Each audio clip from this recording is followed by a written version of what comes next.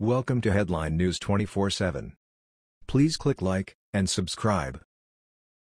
John McCain stuck it to Trump in final request before his death. I simply cannot stand it. John McCain passed away late yesterday at the age of 81. I try not to speak ill of the dead, but with McCain, it's next to impossible for me to do so. Everywhere in the media, it is a slobberfest over the guy this morning. Every politician is out there saying what a patriot and a hero John McCain was. I'm sorry. I just don't see it that way. Yes, he served his country with distinction according to most accounts, but it doesn't excuse the way he behaved in the years that he was in politics. McCain sided more with liberals than conservatives. Most people I have heard from are just choosing to stay silent rather than go off over his passing. President Trump, who had remained silent over McCain stopping his treatment for his terminal brain cancer, finally sent his condolences this morning to the McCain family. As with most politicians, they have to be diplomatic over the death of a high-profile political like McCain.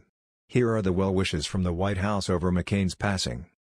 President Donald Trump, my deepest sympathies and respect go out to the family of Senator John McCain. Our hearts and prayers are with you. First Lady Melania Trump, our thoughts, prayers and deepest sympathy to the McCain family. Thank you, Senator McCain, for your service to the nation. Vice President Mike Pence, Karen and I send our deepest condolences to Cindy and the entire McCain family on the passing of Senator John McCain. We honor his lifetime of service to this nation in our military and in public life.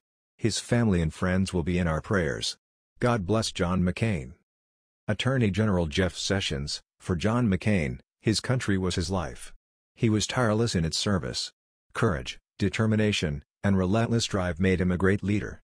To me, having served with him in the Senate for 20 years, his support for President Bush's surge in Iraq at a time when things had been going badly and public support had eroded, was one of the most dramatic, important, patriotic, and selfless actions I had the honor to witness in that body. His presidential aspirations were entirely set aside. He totally deployed his considerable strength and energy to what he believed was best for his country, and in service to those then fighting valiantly for the mission the nation had given them.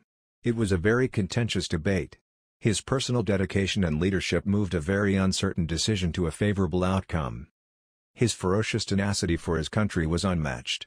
America has lost one of its greatest patriots. Senator John McCain, R.I.S., will lie in state in the Capitol Rotunda in Washington, D.C. and receive a full-dress funeral service at the Washington National Cathedral, the New York Times reported Saturday night.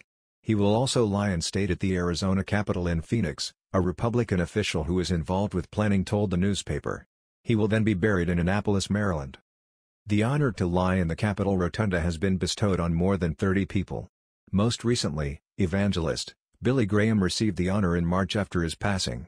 Lying in state there is seen as a gesture that is reserved for the country's most eminent citizens. McCain is the 13th senator to receive the honor. You might remember earlier this year when it was reported that both George Bush and Barack Obama were expected to deliver eulogies at McCain's funeral. Those close to McCain have informed the White House that they plan to have Vice President Pence attend the senator's funeral, but not President Trump. That's as beyond the pale. It's the McCain family's choice, so they get to say who is there and who isn't, but this strikes me as incredibly vindictive. Looks like McCain stuck it to Trump in one final request before he toddled off this mortal coil. Arizona Governor Doug Ducey, R., ordered all flags to be lowered to half-staff, and President Trump ordered the same for the White House flags. At least President Trump is showing the proper respect here and acting presidential.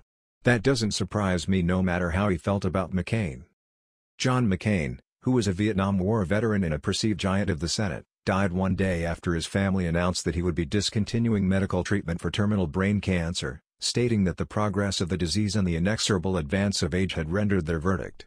McCain was diagnosed with an aggressive glioblastoma in July of 2017.